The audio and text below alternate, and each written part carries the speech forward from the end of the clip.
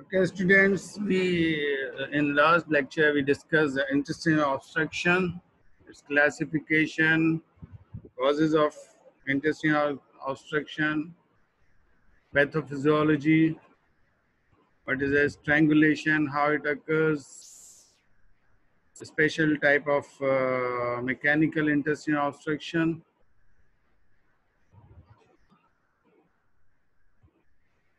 obstruction and bands, chronic inflammation, adhesion classification, and we discussed the acute intussusception. This is condition in which the gut is invaginated into the adjacent segment, almost invariably the distal, proximal into the distal. Commonly occur in children between 5 to 10 months. Its causes we discussed earlier. Its pathology, I told you in my previous lecture, and intussusception may be anatomically defined according to the site and extent of invagination. It was discussed, most common is ileocolic intussusception, and the second most is ileocolic. These patients present with repeated bouts of abdominal pain and distensions, and the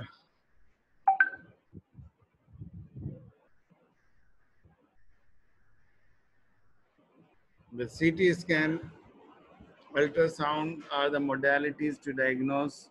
Clinically, patient is usually examined between the bouts of pain, and there will be the palpable mass in the periumbilical region, a sausage-shaped mass, of which concavity face towards the umbilicus. And there will be the empty right iliac fossa on palpation of abdomen. It is known as sign of dance. And on CT scan, there will be the target sign. Target sign, it is pathognomonic of intussusception. It's appearance of donor-shaped mass on the CT scan.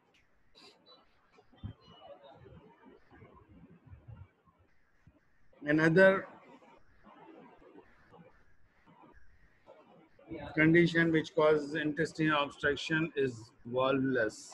A volvulus is a twisting or axial rotation of a portion of bowel about its mesentery. A rotation causes obstruction to the lumen. 180-degree torsion, if it is tight enough and causes vascular occlusion in mesentery. If the rotation is 360-degree, it is more vulnerable and causes vascular occlusion and ischemia of the gut. Volvulus is classified as primary. It is caused by the congenital malformation of the gut, and secondary, it is due to rotation of a segment of bowel around an acquired adhesion or stoma. Volvulus may be of a sigmoid colon, cecal volvulus, and sometimes, very rarely, the volvulus may occur in the stomach, the gastric volvulus. Sigmoid volvulus is most common cause of large bowel obstruction in indigenous Black African population. Rotation nearly always occur in anti-clockwise direction in this volvulus. Predisposing factors of volvulus is narrow attachment of pelvic mesentery, long pelvic mesentery, overloaded pelvic colon, and bands of adhesion, peridiverticulitis. These are the predisposing factor causing the causing the volvulus.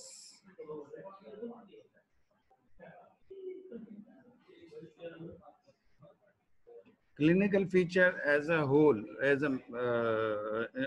the intestinal obstruction present with pain, distension, vomiting, and absolute constipation. Acute intestinal obstruction present usually with pain, distension, vomiting, and absolute constipation.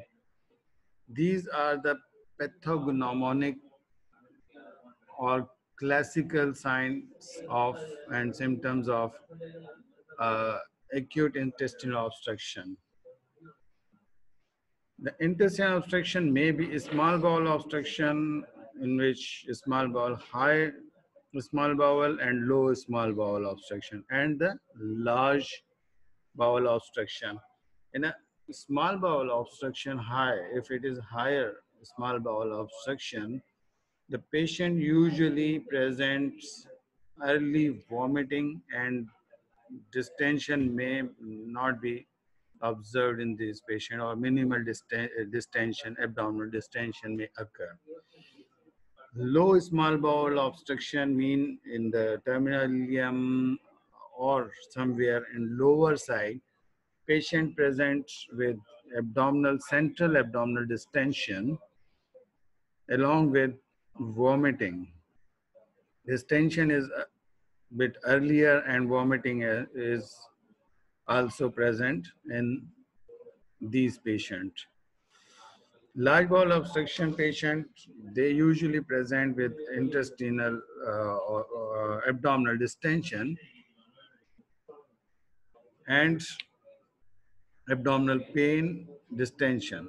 And vomiting is the late feature in this large bowel obstruction,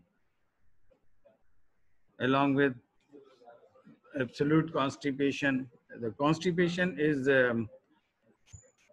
absolute constipation term you are observing here. You may know what are the types of constipation. In surgical side, we divide constipation in absolute or the relative constipation. Absolute constipation is the constipation in which patient is unable to pass feces and flatus. Both are not passed. And in relative constipation, patient is able to pass the flatus. Patient gives the history of passing flatus, but there is no feces passed. Patient cannot open the bowel. Late manifestations of intestinal obstruction are the dehydration, as we discussed in the pathophysiology. Patient have dehydration due to shift of the fluid in the interstitial space in the gut. Patient may have oliguria due to dehydration, hypovolemia, shock, pyrexia, septicemia, respiratory embarrassment, and peritonitis. These are the late features.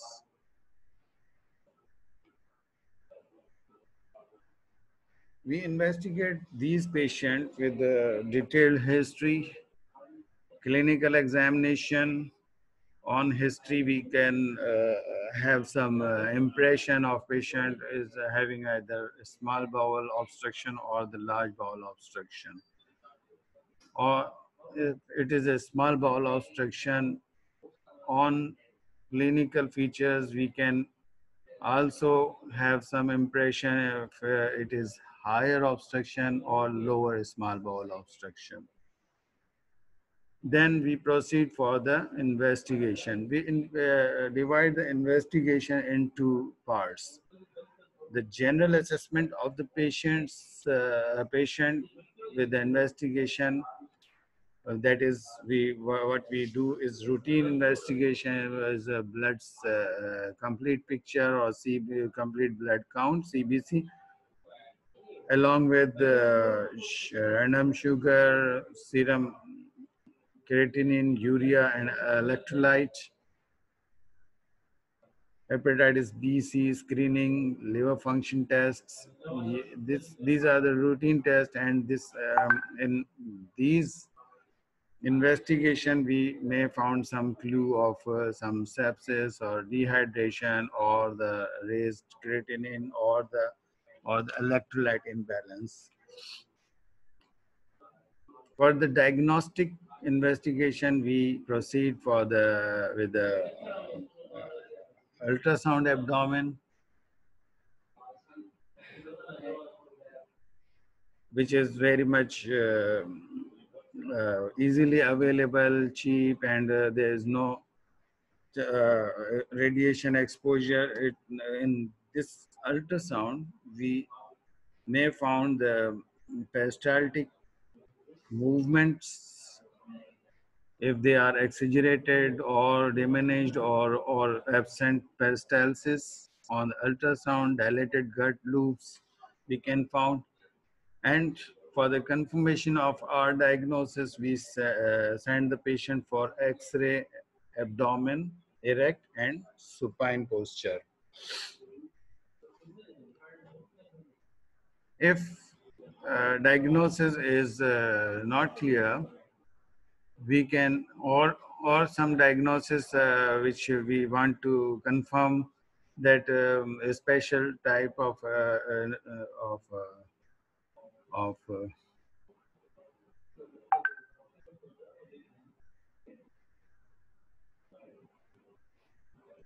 investigation are required for diagnosing the different conditions like volus or the interception. These are diagnosed on CT scan, or some growth causing the intestinal obstruction. They can be diagnosed on CT scan of abdomen and pelvis. I will give you time to ask the question in the end. Okay. Okay. In on uh, ultrasound, sorry, and X-ray abdomen, erect posture, and the supine. In erect posture, we found this type of picture. There are gas fluid levels. These are the gas fluid level, air fluid levels, multiple air fluid level. In X-ray, normal X-ray, two air fluid level in adult patients is not significant. These are normal.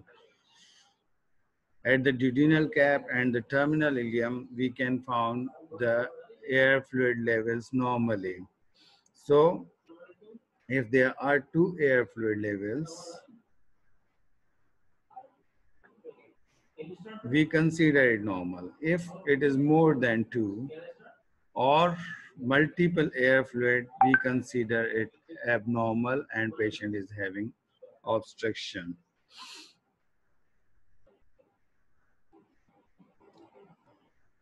Different in supine posture, the gut become prominent, and we can assess which part of the gut is actually involved in obstruction.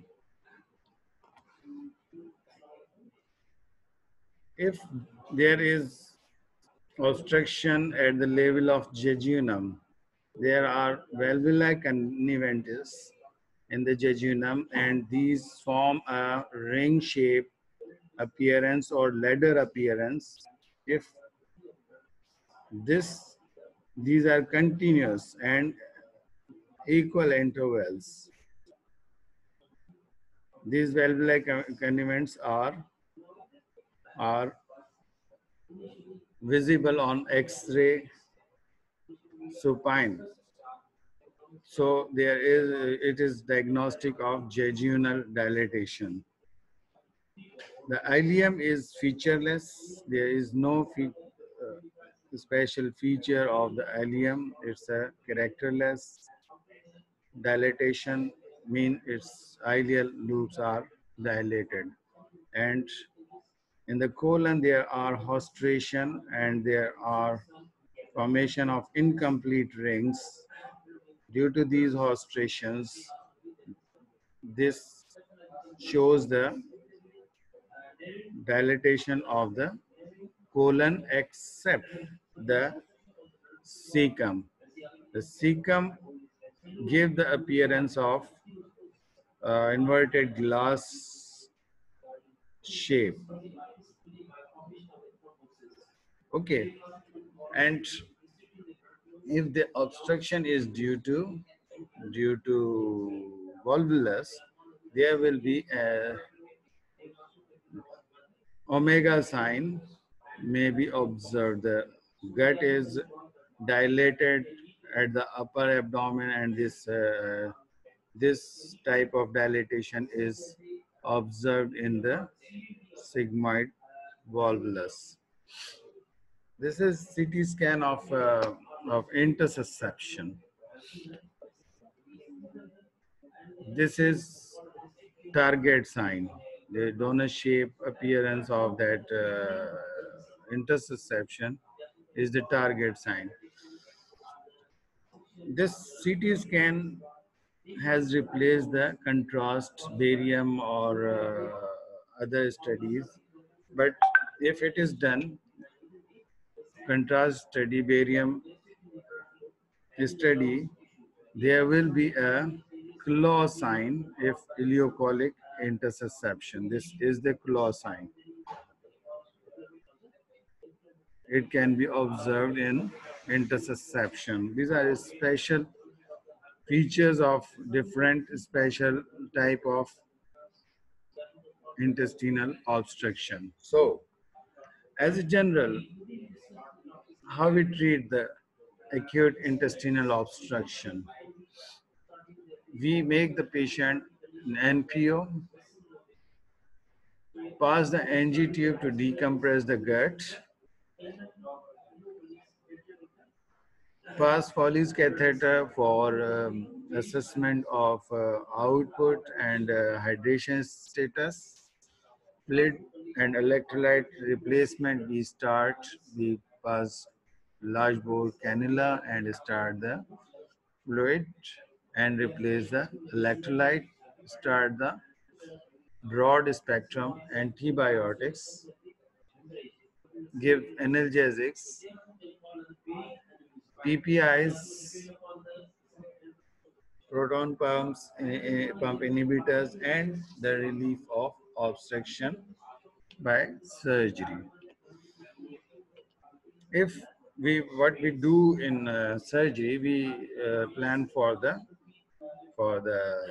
exploratory laparotomy, and if we have a definite diagnosis of obstruction in our hand, we have a previous plan what to do in the during the laparotomy. We open the laparotomy with the midline. There are different ways to open the abdomen for laparotomy. It's a midline incision. It can be a paramedian incision, and in a pediatric patient we perform laparotomy with the transverse incision.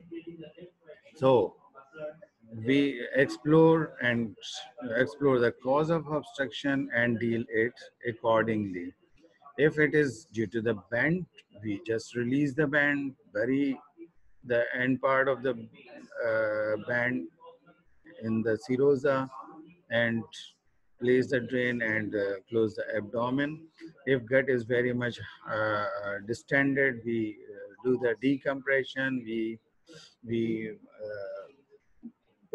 we push the fluid and gases towards the rectum and to pass them from the anal canal, or sometimes enterotomy is also required to decompress the gut. What we see in during laparotomy, we see the cause of obstruction. One is the adhesion, band, or the hernias. Hernia surgery is due to hernial obstruction surgery is performed at the level of hernia. Like if it's the inguinal hernia is the cause of obstruction, we perform the surgery from the inguinal incision. We explore the gut, check the viability of the gut. If it is viable, we reduce the gut and other content. We repair the hernia. If gut is non-viable, the signs of non-viability of the gut are its luster is decreased, and it become flabby, black colored, and when we prick the mesenteric border of that gut, it does not bleed. Okay, then it is excised, mean it is resected and anastomosed, and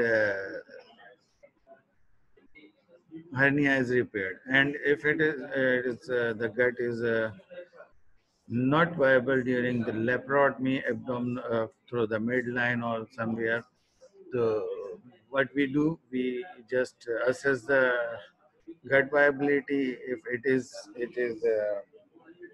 non-viable, we resect and anastomose, and sometimes we give the stoma, covering stoma, or we bring the viable part, we excise the non-viable part, and we bring the viable part through the abdominal wall as a stoma.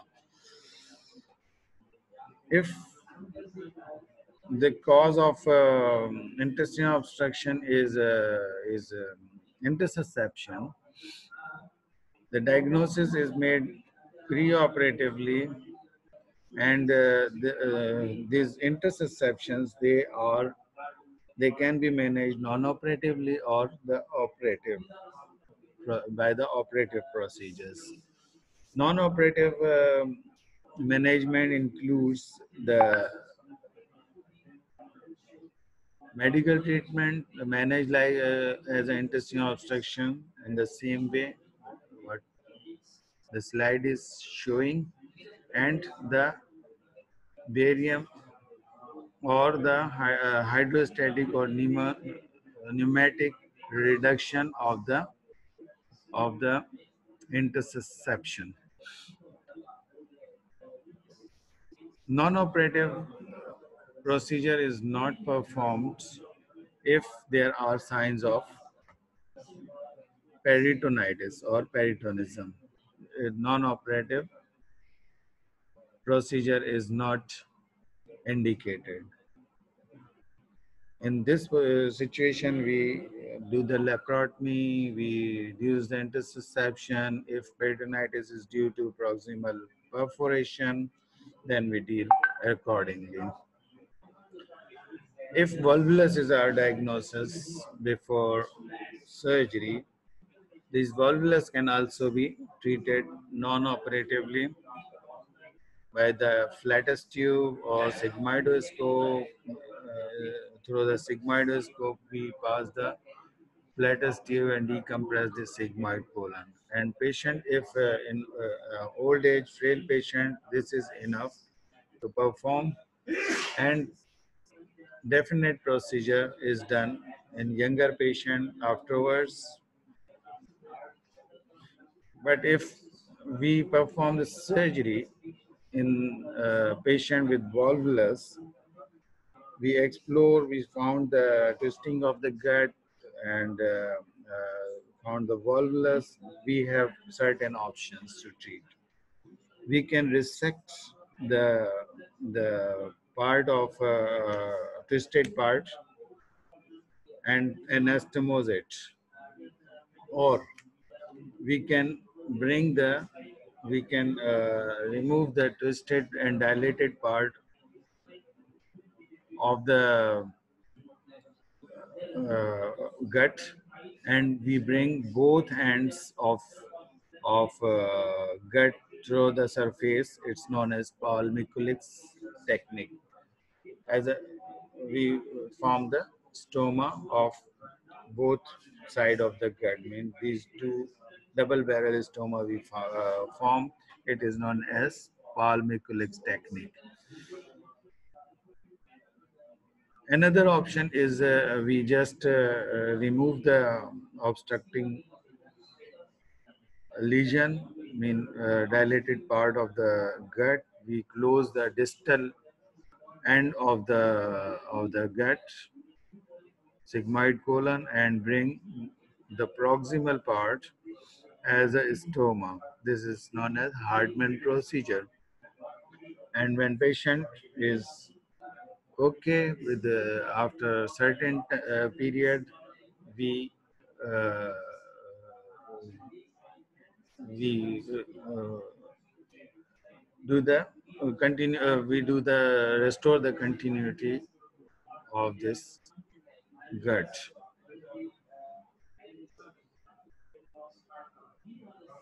Thank you.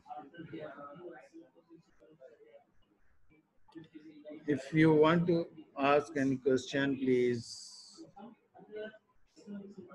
send your message.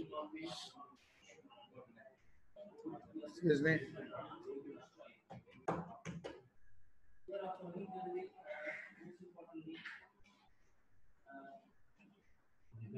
Question unmute करना तो चाहें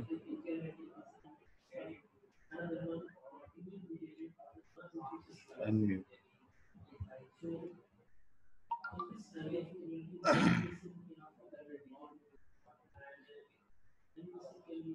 ठीक है sir हाँ phone के unmute करना नहीं question पूछना जी अब कोई क्वेश्चन पूछना है आपने तो आप पूछ सकते हैं सर एक्सरे फाइंडिंग थोड़ा बता दे जी बेटा एक्सरे फाइंडिंग आपने बताई थी ना इसकी जी वो थोड़ा रिपीट जी वो बता दे तो मैं बता देता हूँ आपको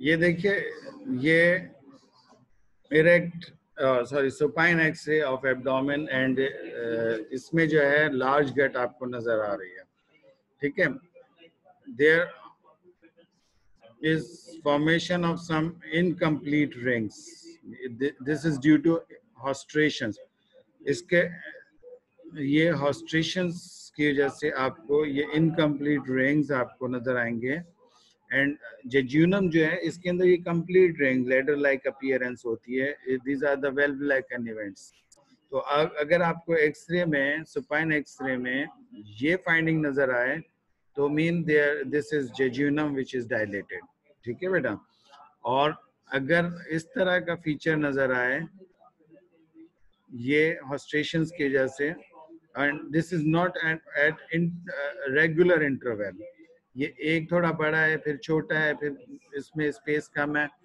तो ये जो है ना ये these are the features पैथोग्नोमोनिक of the colon ठीक है और ये जेजुनम का है और इफ इट इज कैरेक्टरलेस ये देखें इसमें कोई कैरेक्टर नहीं है ये सीधा सीधा सा आपको नजर आ रहा है ना तो if it is featureless characterless कहना तो अच्छा बात नहीं चलो लेकिन फीचरलेस है ना इसका कोई फीचर नहीं है तो दिस इज आइलियम ठीक है और ये जब गैस जो है आपको एक्सरे में हमेशा ब्लैक जेट ब्लैक नजर आएगी ठीक है और these line are formed due to the fluids ये फ्लूइड्स हैं ये ऊपर गैस है ब्लैक कलर की तो दीज आर एयर फ्लूइड और गैस फ्लूइड शेडोज ठीक है क्लियर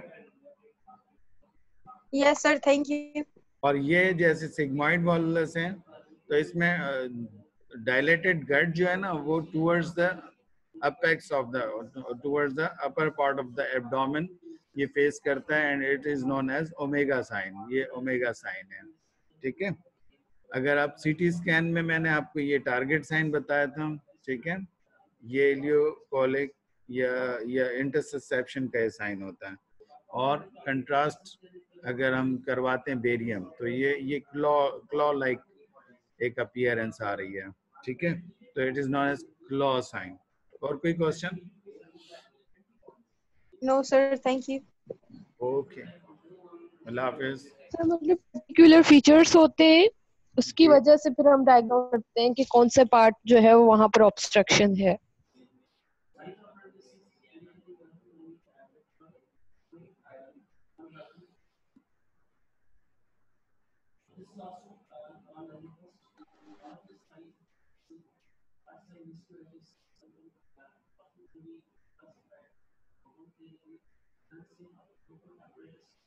ये एंड मीटिंग करनी है।